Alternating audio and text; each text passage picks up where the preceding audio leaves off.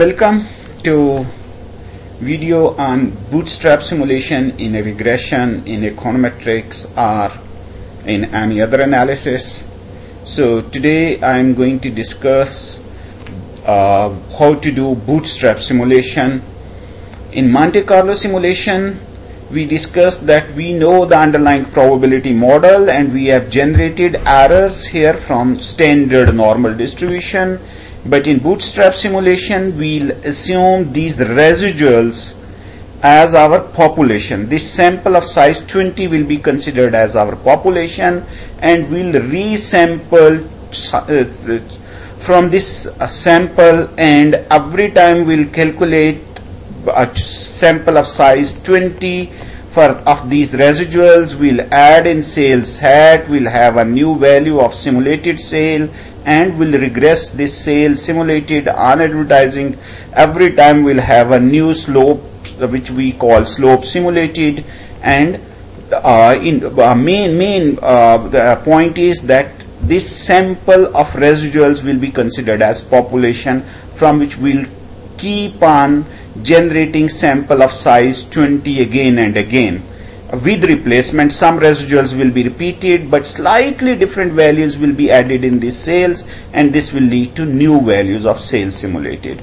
Bootstrap simulation is very useful when sample size is so small, particularly when we do panel unit root testing, co-integration, or in medicine we have data on rare diseases, animals, or some other you see some other related data in social sciences, where you cannot have a large sample.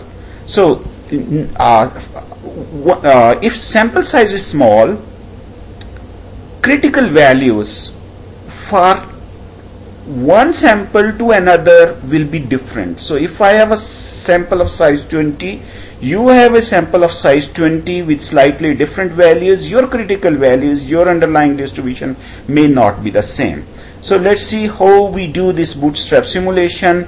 I have already calculated this slope on by regressing sales on advertising, and intercept by regressing sales on advertising, and now we shall calculate sales estimated. This is my regression line or sales hat. We'll generate residuals here. Last time we have generated here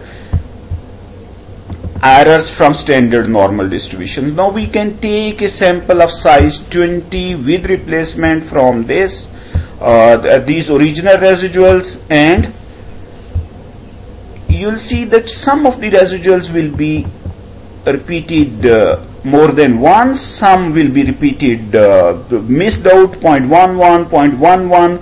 So this is here you'll find some 0.11 and it is repeated maybe 2 times, 3 times. Next time I'll do some other residuals will be repeated, and every time we'll have a new slightly different values of sales, and we'll regress this sales simulated on advertising.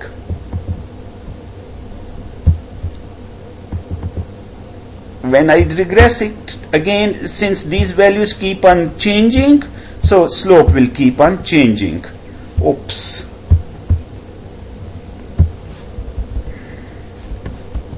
So you see every time this slope will be different, again it will be different, and you can keep on pressing F9 to generate new values. No, there are different ways to do generate this slope. But at the moment we are going to use Bootstrap add-in, basically, which is available in Excel. You can download the link, same link which I have used for Monte Carlo simulation add-in.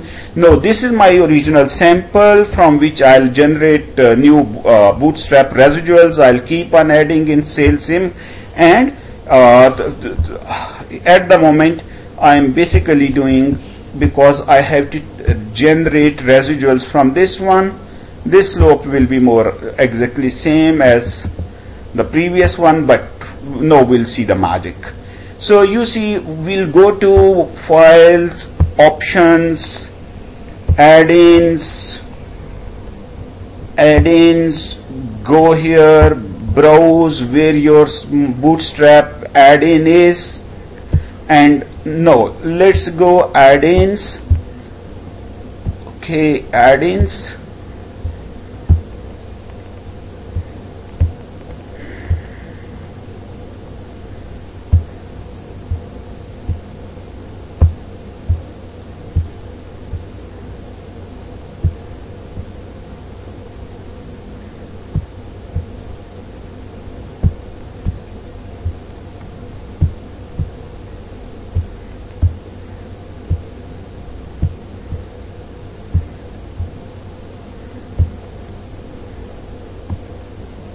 Sorry for keeping you on waiting. So we have here Bootstrap add-ins. Yes, okay. No, I have this Bootstrap add-in here.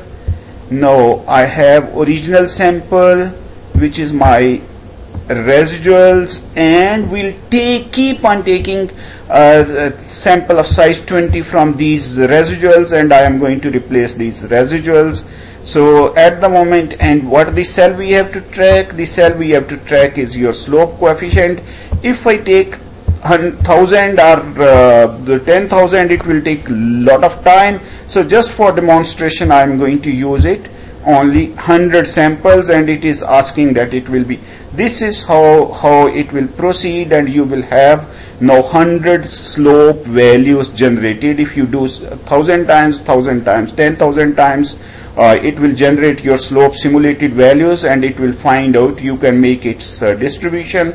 So this is how your Bootstrap simulation helps you to find out the underlying distribution for any statistics to generate critical values.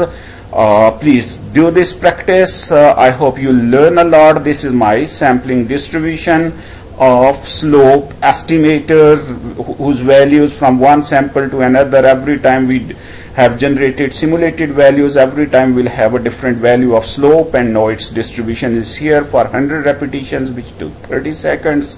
You can generate it more number of times. Thank you for watching. I hope it will help you a lot in generating simulated critical values for